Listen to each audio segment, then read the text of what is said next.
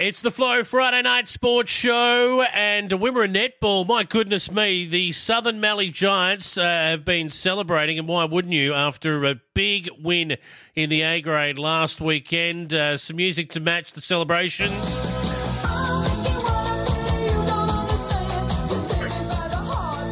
Michaela George, how are you? Good, thanks, Jason. How are you? I'm good, and you girls should be celebrating. What a win last week against, well, the former premiers. I think they're probably a shadow of that side at the moment, but regardless, you gave them a bit of a bare-bottom spanking, 59-29, doubled their score. Well done. Thanks so much. Yeah, it's when you put it like that, it was a very, very successful week right across the board, and credit to the girls. It was really, really good after coming away from the weekend. We still have things to work on, but we're definitely very proud of where we are at the moment. Spoken like a true senior coach. I like it. Very diplomatically done. Well done. I've got to say, the rest of the club, though, how did things go in the other senior grades for the Giants girls? Yeah, so our under-17s had another win, which was absolutely tremendous. Our C grade had their first win for the season, and then our B grade, unfortunately, we had our goal shooter out, Meg Jewell from Finley, so she had a rest this week. They actually went down by a couple of goals, a little bit disappointing, but definitely room there to work.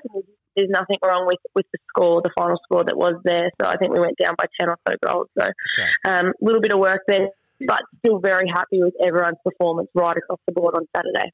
Let's have a look at some of the other A-grade matches before we turn our attention to the coming week. First of all, Horsham, they're top of the ladder at the moment, only on percentage from the Southern Mallee Giants, and they padded that percentage out with a huge 74-34 win over Ararat. The margin here is probably a bit of a surprise. Yeah, absolutely. Like I said, back on Good Friday, I went and watched Ararat and Stawell, and I was quite impressed with Ararat and their tall goalies and defence. So I thought the margin between Horsham and Ararat was going to be a little bit closer than what it was. Horsham's a very passionate, clean, well-oiled machine. So I'm looking forward to seeing both sides when we do come up against them. All right. Nil, they took on Dimboola at home, and it was Dimboola 49-30. Probably no surprises here, even in the margin. Yeah, I did back Dimboola, as did you. Nil's still got a young side and developing side. Credit to them, and I think we play Dimmy in the next couple of weeks. So I'm looking forward to seeing their run and flow through the mid-court as well. And the closest match of the round was the Warwick Eagles over Stawell, 51-44, just 7 goals in it. And you picked that this would be a close one, and you were right. Yeah, I did pick that this one would be a close one. After seeing Stawell Good Friday against Ararat, and then obviously playing Warwick the week before, I was very interested to see how this would pan out. Stawell have got quite a young array of girls playing there, and I did back them, and I thought they might have got up over the Warwick Eagles, but just with that maturity and that level-headed of the Cosy girls and Ashley McKenzie playing through the mid-court, I think that's what would have carried Warwick through, but forward to seeing Stawell this week when we come up against them. Well, we'll get to that in just a moment. A quick check of the ladder. It gives us the following. Horsham on top at the moment on percentage from the Southern Mallee Giants. The Giants have played one less game, of course, but they're going beautifully at the moment. Then we've got a bit of a logjam. We've got Stawell and the Warwick Eagles on 2 wins, Dimboola and the Horsham Saints on 1 win each, along with Ararat, who are also on 1 win but have had 2 losses. So that group there is probably interchangeable. Minyip, Matoa, unbelievably, down the bottom of the ladder with nil, haven't had a win in 3 starts. So a bit of a fall for grace from the reigning premiers.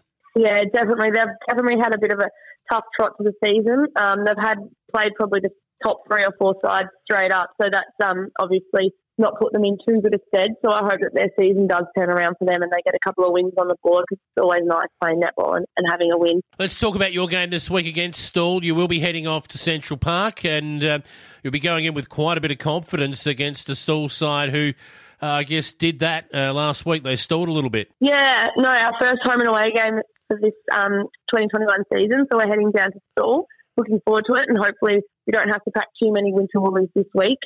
It will be very interesting to see how we do pan up against Stawell. We're coming in confident, but we're not coming in cocky. We've definitely got a lot of stuff that we still need to work on. Their goaling combination looks very, very strong, so it will be definitely a week for our defence to really step up. And after last week, we tried a fair few new combos in the Giants clan, so it'll be nice to see if we can sort of put them into practice and have a bit more of a fiddle with the side, as I've got a very versatile side this year with my squad of 10, and as does the C and the B grade. So it'll be very exciting to see maybe a couple little different plays unfold, Jason. Indeed. Well, good luck to the Orange Tsunami as it heads down the highway to Stawell. Look forward to talking about the results with you next week. Some of the other A-grade matches as we wrap up, and it's an interesting round, this one, actually. The Horsham Saints host Nil. They'll start favourites there at Coghlan Park, you'd think. Yeah, absolutely. I'll back in the Horsham Saints against Nil. Nil, I think, are just a little bit underdone at the moment. I think that the Saints will come away with the win this week. This next one should be a beauty. Dimboola, they host Ararat, who will be smarting after last week's thrashing, but they'll go in here thinking they're a chance against Dimboola. Absolutely. This could nearly be the game of the round, I think. It will be very close. My prediction is I think I'm going to have to back Ararat. I reckon they're going to come out really hungry after their loss, and I think that with their goaling combinations being quite tall, I just don't think Jimmy have enough to stop that powerhouse. And then we have the last match of the round at Anzac Park in Warwick Nabil. The Eagles there will welcome Horsham to town, who are flying at the moment, top of the ladder and smashing all comers. But can the Warwick Eagles at least make it close? Look, I'm hoping so, definitely hoping so, but I just think with Horsham's maturity and their level-headedness, I think that it will be a little bit too much for Warwick Eagles to take on in the defensive end. I think Horsham have a very strong goaling combination that will be quite challenging for anyone to shut down. I do wish our neighbours all the very best of luck, because I do like to keep the wins as close as possible to home. So I do wish Warwick all the very best, but I think Horsham will just be that little bit too strong. Should be an interesting round in Wimmera netball, and good luck to the Southern Mallee Giants against Stawell, and to you as well, Mickey. Thanks for joining us here on the Flow Friday Night Sports Show. Thanks so much, Jason. Thanks again for having me, and all the very best, Giants. Drive safe to Stawell, and I'll see you there ready to rock and roll. Go, Giants.